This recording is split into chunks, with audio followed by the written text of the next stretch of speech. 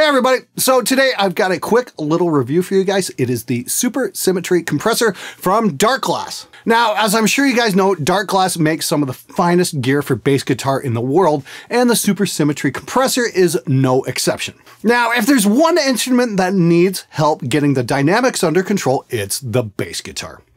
Basically, what we want to do is turn down the loud bits and then turn up the overall level, smoothing out any peaks and valleys in the volume. This is critical on the bass, especially when you're playing fingerstyle or slapping. The Super Symmetry gives you 6 controls: blend for drive versus effect, input level for how hard you'll drive the pedal, compression for the amount the signal is clamped down, output for the level feeding your preamp or amp, attack determines how long it takes for the compression effect to take hold of any spike in the signal, like a slap, and release for how long it takes the compressor to relax its hold on the signal. Now, that's an awful lot of knobs for the bass players to understand, so you guys better get your guitar players to help you set it up, otherwise you might get confused. Anyway, once you get this plugged in and running, you'll be greeted by an extremely cool blue LED gain reduction meter. It lets you know just how hard you're clamping down on the signal, and it looks freaking gorgeous. So what we got here are 2 clips, a heavy track with lots of pick action on the bass and a sliding tapping clip. Both have varying levels of dynamics, and I'll play both clips soloed with the Darkglass in and out of the signal chain. And then I'll play both as full mixes.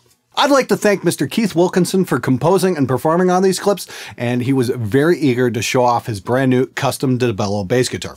I hope to do an episode on DeBello guitars in the very near future. They're a local luthier. Anyway, check it out. Here we go.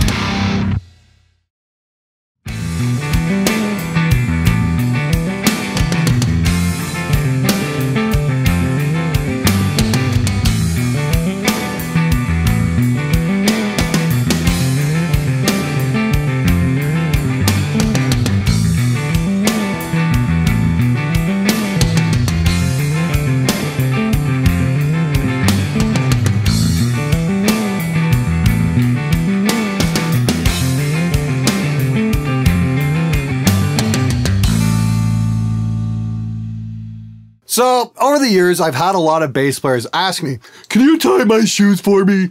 No, I'm kidding, of course. They didn't remember to wear shoes. Anyway, if you do play bass and you're looking for a killer compressor that not only sounds great, but looks extremely cool as well, check out the Darkglass. It's versatile enough for pretty much any style, and at $299, it won't break the bank.